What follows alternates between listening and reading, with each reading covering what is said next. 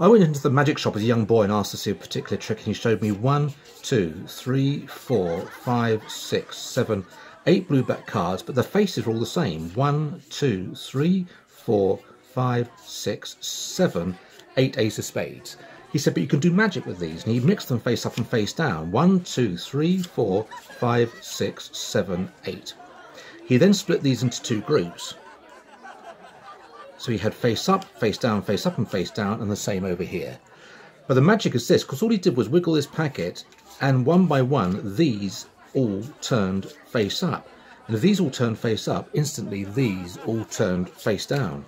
I was impressed. I said to him, you know, that's a heck of a trick. I said, but I'm not particularly keen on blue back cards. He said, well, you don't have to do it in blue. If you want, you can do it in orange, you can do it in black, you can do it in mauve, you can do it in green, you can do it in red, you can do it in teal, you can do it in pink, and you can do it in yellow.